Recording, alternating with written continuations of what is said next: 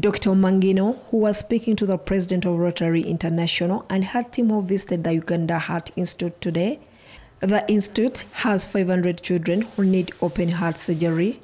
Financial constraints are delaying the operations.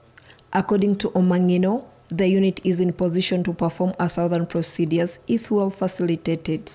Come on board who require a surgical intervention. And the only facility we have is this one. It cannot meet that demand.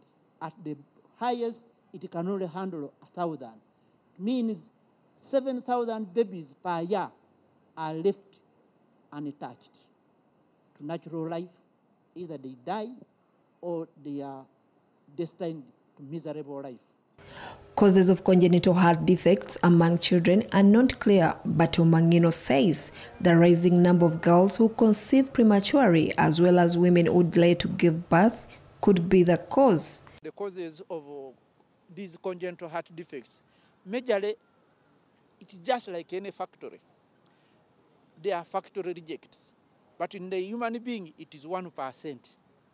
Now, the usual causes are not clear, but it has been associated with either mothers who are of a very young age or a very old age.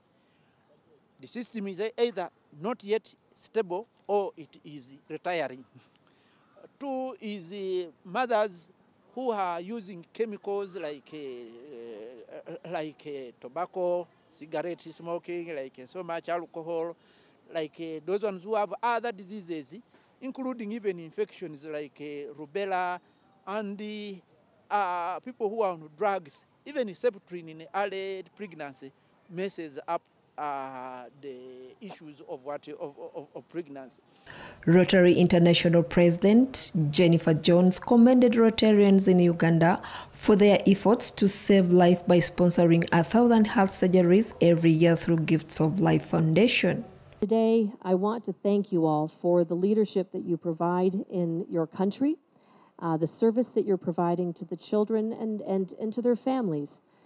As I said, we can't look away when we know there is such an incredible need, and I look forward to hearing of the capacity building, the sustainable capacity building that can come out of the partnerships and the continued dialogue that we have between all of the partners and players involved.